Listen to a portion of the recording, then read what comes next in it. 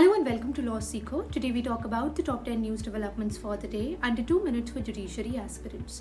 So first we start with the national news. Now Indus Bank has gotten approval from the Reserve Bank of India to establish mutual fund asset management business as a wholly owned subsidiary. The bank has also been granted permission to infuse equity capital into the subsidiary. Moving on, now this is an important update, so you may make a note of it somewhere. So Paralympics Committee for India, it has appointed its Vice President Satya Prakash Sangwan as the chef de mission for India at the upcoming Paris Paralympics Game 2024. He has over a decade of dedicated experience in Paralympic movement. Thirdly, senior IAS officer Amardeep Singh Bhatia is assumed charge as the Secretary of Department for Promotion of Industry and Internal Trade. He replaces Rajesh Kumar Singh, who was appointed as Officer on Special Duty in the Department of Defence.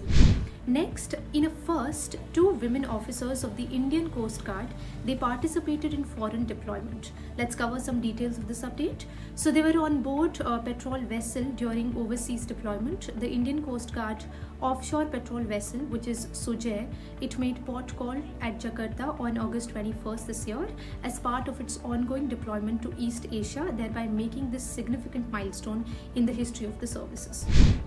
Kerala has requested Rs 900 crore in central assistance to cover the losses and the rehabilitation costs from Wayanad landslide, which happened nearly during the time of 30th of July.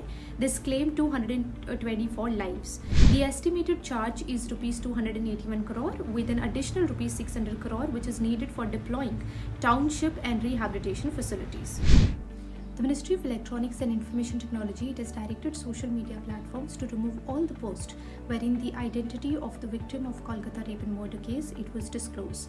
This is following Supreme Court's directions on 20th of August, wherein lawyers raised concerns about such disclosure despite the law strictly prohibiting the same. Now let's cover important international news developments for the day. So first we talk about the Ulchi Freedom Shield exercise of 2024. It's a joint military drill exercise which is undertaken annually between South Korea and US, and this began on 19th of August this year with several firsts. So notably, this exercise included rehearsals on how South Korea is going to respond if there is a nuclear strike by North Korea. Now, Ukraine's parliament, it has voted to join the International Criminal Court, which is aiming to hold Russia accountable for alleged war crimes committed during its invasion. This court, which prosecutes serious offences like genocide and crimes against humanity, it can issue warrants which are enforceable by its 124 member nations. Now let's talk about Japan. So where authorities have issued evacuation notices as Typhoon Ampil, it approaches Tokyo.